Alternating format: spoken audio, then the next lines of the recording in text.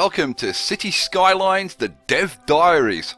These videos are based on the official Dev Diaries that can be found at the Paradox Interactive forums, and I'll include a link to them in the video description. In this episode, we'll be looking at public transport. The developers at Colossal Order have been quick to remind us that City Skylines is a city builder rather than a transport simulator. But these are the same developers that gave us Cities in Motion, so my expectations for transport are through the roof. Let's take a look.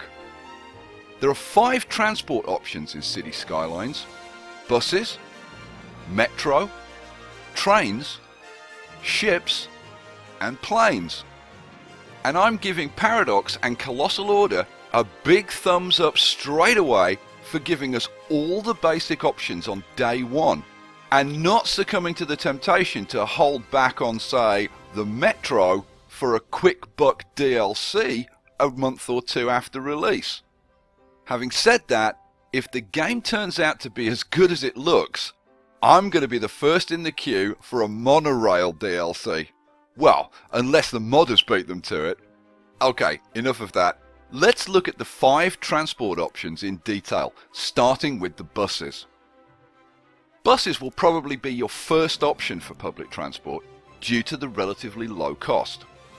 You need 2 things to make your buses work: a bus depot and bus stops. As you place bus stops, you'll see the route that the buses will follow. Now, in the real world, buses need 2 main things to make them function sensibly: routes, okay, check, and timetables, which determine the frequency of the buses. In City Skylines, you can adjust the budget to either increase or decrease the number of buses on your bus routes, thereby increasing or decreasing the frequency. Now, a quick word to my good friends at SimCity developer Maxis. See? How freaking hard was that? Okay, moving on.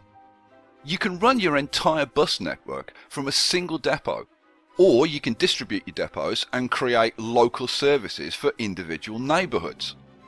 Buses do pretty much everything you'd want buses to do in a city simulation. Although I should point out that buses only operate within your city limits and they don't have connections to the outside world. Either way, I'm going to be spending a lot of time playing with these. Now, if you want to move a lot of people fast and efficient, you're gonna want a metro system. But make sure you can afford it, because they're not cheap to build. Metros also require 2 structures in order to function: the metro station, and I'm desperately trying to ignore the fact that it's almost the same size as a farm, and tracks, which are built in a special view mode where the tracks and stations are highlighted.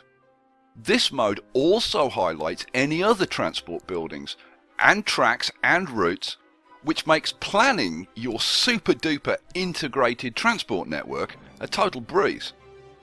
Once again though, metros don't have connections to the outside world. So let's take a look at the transport options that do, starting with everyone's favourite, trains. Trains are divided into passenger and cargo trains, and both have unique terminals that you can build. Now, this is where it gets interesting.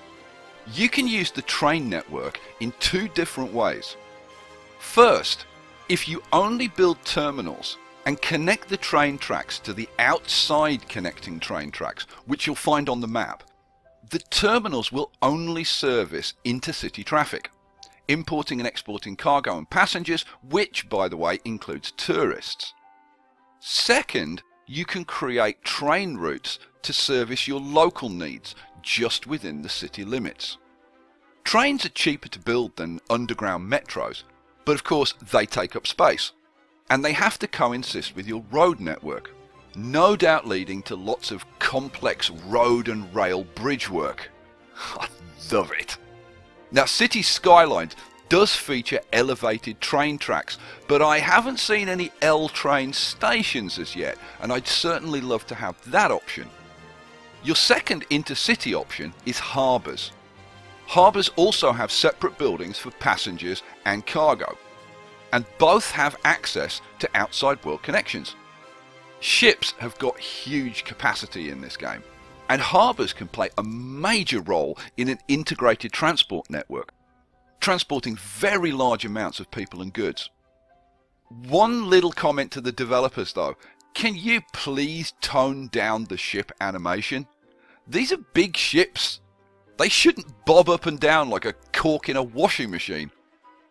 Oh, and please leave in the ability for ships to climb over dams, because that's just too damn funny. Finally, airports. Airports service mostly passengers, and it's the most expensive of the public transport options. If you want to bring in large numbers of tourists, airports are the way to go, and they can really boost your economy. But while the airport increases your tourism, it also increases your noise pollution, so you want to keep it well away from any residential zones. Looking at the airport though does make me want to give the developers one piece of advice. Guys, you need to sit down right now and have a talk about the relative scale of buildings. It's the one consistent issue that I have and that I've seen across the forums.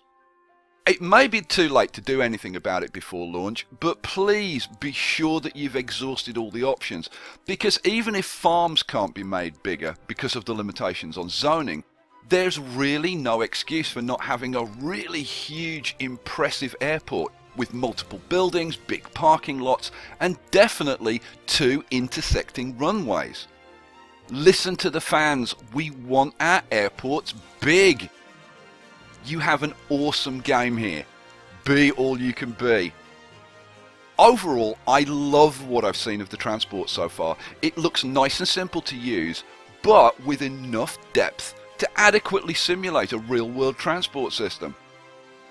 Okay, that's it for public transport. Once again, I'd like to thank Henke for putting together the original dev diary. I'd like to thank you for watching, and if you enjoyed this vid, hit the like button, or better still, leave me a comment.